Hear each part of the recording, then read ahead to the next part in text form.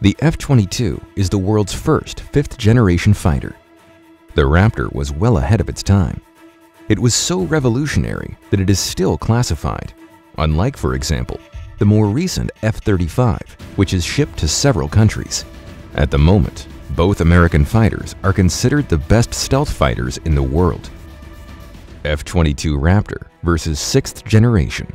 The new F-22 Raptor is coming.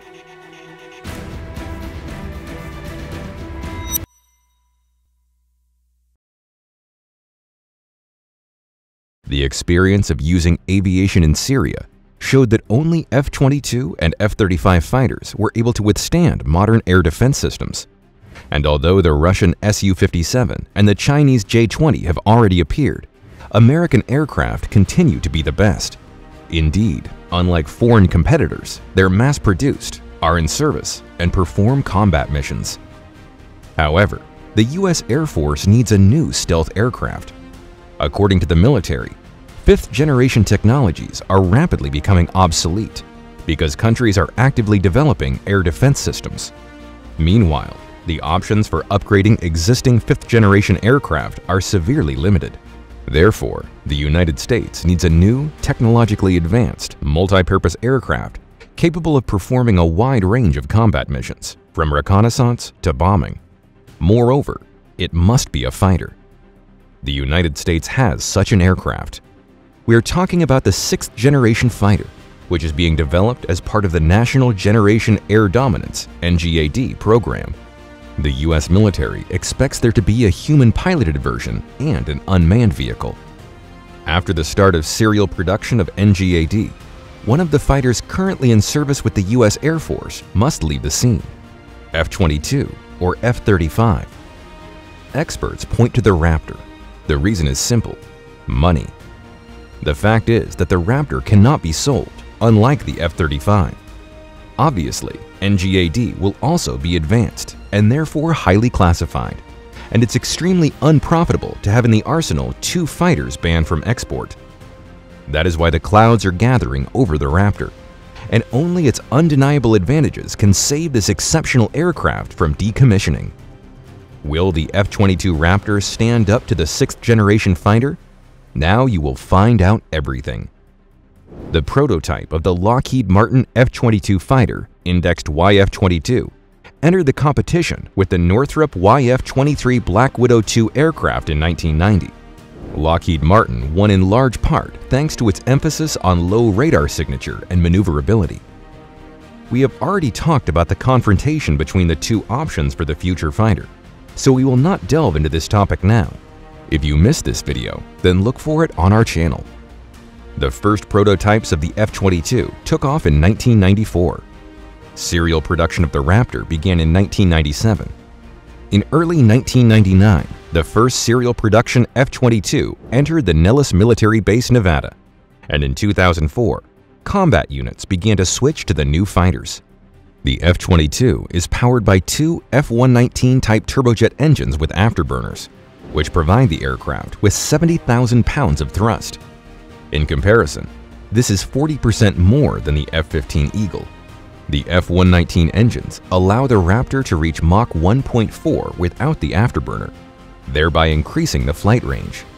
And this is an important factor for an aircraft that cannot carry outboard fuel tanks in combat conditions. With the afterburner, the speed of the Raptor increases to Mach 2.25.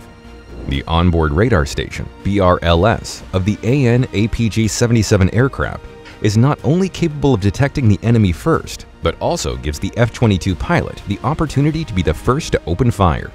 Not a bad advantage in aerial duel. Armament. The Raptor has 3 internal weapon bays. One of them is intended for suspension of AIM-9M-X Sidewinder missiles with an infrared homing head. The firing range is 65 miles. In the central compartment, satellite-guided JDAM bombs can be suspended. In addition, the F-22 is equipped with a 6-barreled 20mm M61A2 Gatling gun hidden in the right wing. The rate of fire is monstrous. The ammunition is only enough for 5 seconds of continuous fire. The design of the F-22 provides maximum stealth from onboard radar stations of enemy fighters, ground-based radar equipment of radiotechnical and anti-aircraft missile forces. Low radar signature was originally conceived as a key feature of the F-22. The shapes of the aircraft were modeled and calculated on the Cray supercomputer. The surface of the Raptor is covered with radio-absorbing materials and special paint. The mechanization of the wings, the hatch doors of the compartments for aircraft weapons, exhaust cones, and nozzles of the engine are designed so as to minimize the radar signature of the aircraft. And the inclined tail fin reduced the fighter's visibility from certain angles in the infrared spectrum. In addition to stealth, the F-22's strengths include maneuverability, which is rated at 9.4 points out of 10 possible. This is also due to the Cray supercomputer. For example, the more recent F-35 has a maneuverability indicator of only 8.5 points. Maneuverability is provided by a variable thrust vector. This technical solution allows the plane to combine engine power with maneuvering at certain angles of attack, which gives an advantage in aerial duels with competitors. It turns out that the Raptor is good not only in ranged combat, but also in duels at close range. What are the advantages of a sixth-generation fighter? To begin with, Lockheed, Boeing, and Northrop Grumman corporations are involved in the development of next-generation air dominance. These are the most advanced companies in the world with key technologies in the areas of stealth and engine building. NGAD can be flown without a pilot. This is the global difference between the new fighter and the most advanced fighter of previous generations. This means that the success of a combat operation is not affected by the pilot's qualifications or health. Aircraft crash statistics show that the main reason for the loss of an aircraft is the human factor. The sixth-generation fighter is capable of operating with reduced operational risk in previously unavailable conditions. Moreover, it is able to act as the flagship of an entire aviation group, which can include both attack drones and reconnaissance drones. In such a configuration, the F-22 pilot simply will not have a chance to survive, just like a pilot of any other fifth-generation fighter. In addition, without a pilot, NGAD will be able to reach the highest possible speed. The developers talk about the indicator's 5M.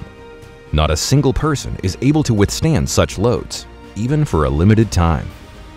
NGAD will receive a carrier-based version that will replace the fourth-generation attack fighter aircraft FA-18E F Super Hornet and the electronic warfare aircraft EA-18G Growler. It turns out that the new sixth-generation fighter will be able to cover several positions for the Air Force and the Navy at once. Recall that the Raptor does not have a deck version. Armament. It is known that NGAD will be equipped with a direct energy weapon, a laser. This is the most advanced technology to date, if you take into account the level of development of world progress. In addition, the budget for the next period provides a huge amount for the creation of new air-to-air missiles. This means that the potential of NGAD in confrontation with enemy interceptor fighters will increase dramatically. Air defense opposition. NGAD is a more advanced stealth technology that includes advanced electronic warfare systems. First of all, we're talking about the patented USN holography technology. USN holograms are a fundamentally new method of camouflage, so let's focus on it in more detail. When the system is activated, a laser is used to create camouflage or false holographic images that are indistinguishable from real ones. False targets mislead enemy pilots, trick infrared missiles, and confuse ground-based air defense operators. While the enemy attacks an empty space, the plane calmly leaves the affected area. In the recent U.S. Air Force wargame, which simulated the PRC's invasion of Taiwan, the American command used NGAD for the first time. The mission was to penetrate the well-defended areas deep behind enemy lines. At the same time, it was necessary to overcome several air defense cordons. The sixth-generation fighter did an excellent job. According to military estimates, the F-22 is not capable of such maneuvers, and if the Raptor tried to intercept NGAD, it would be immediately destroyed. But the F-22 is still an outstanding aircraft. Neither Russia nor China has analogs. It even surpasses the F-35 in some respects. The flight range and ammunition load of the F-22 does not differ much from that of the F-35. The F-22 even surpasses its younger brother in some respects. For example, the F-22 can carry 6 AIM-120C AMRAAMs and 2 AIM-9 missiles in its internal weapons bay, while the F-35 can only carry 4 AMRAAMs inside the bays. Is it possible to equip the Raptor with new weapons and thereby extend its service life and send Lightning to retirement? But here again, costs come to the forefront. The base price for a single F-22 Raptor is $250 million. The cost of 1 hour of flight costs taxpayers $61,000. For example, the F-35 is cheaper. $180 million is the unit price, and $43,000 is the cost of an hour of flight. Initially, the U.S. Air Force wanted to purchase 750 Raptors.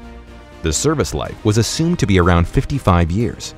However, when financial analysts calculated the actual cost of maintaining the already built F-22s and correlated these data with the life of the aircraft, the result was a phenomenal figure.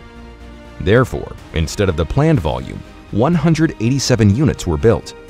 Another drawback of the Raptor over the F-35 is the lack of a carrier-based version, and carrier-based aviation, together with aircraft-carrying cruisers, is the foundation of U.S. national security and a guarantee of the observance of the interests of the United States anywhere in the world. So, the F-35 is newer, easier to maintain, and reasonably well-armed as part of the Block 4 modernization program. And most importantly, the F-35 is easier to upgrade than the Raptor. Therefore, it remains. To date, the number of built Lightnings in different versions has exceeded 700 units. The Air Force plans to keep the F-35 anyway, and when NGADs begin to enter service, there will be 4 fighters left in the Air Force's arsenal: F-15EX, F-16, F-35, and the new NGAD. There is no room for a Raptor in this square.